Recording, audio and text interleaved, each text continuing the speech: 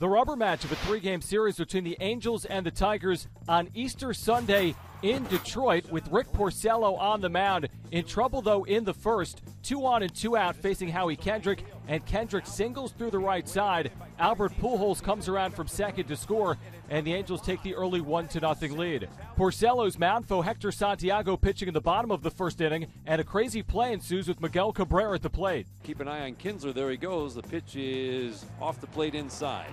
Throwing down to second and into center field, and Kinsler's going to end up on third. Conger threw down, even on ball 4. Poor throw back to the infield. Kinsler's coming home. Throw is wild.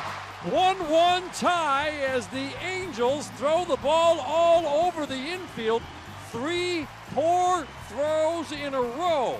Catcher, outfielder, infielder. The call courtesy of WXYT. 3 errors on the play, but Santiago would settle in nicely in the bottom of the second inning, facing Alex Avila. He'd get him on strikes. In the bottom of the third, a runner at third and 2 outs for Miguel Cabrera, who's gone on strikes. In the fourth, with men on the corners, it's Avila again. Santiago goes 5 2/3, does not allow an earned run.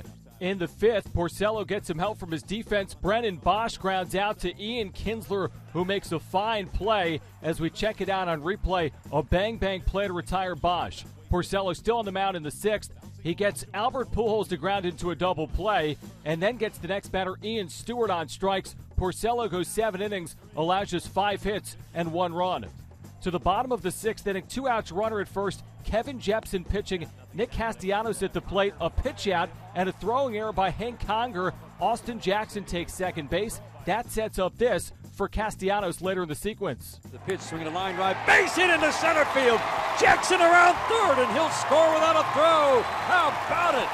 Nick Castellanos delivers a 2-out single in the sixth, and the Tigers lead it 2-1.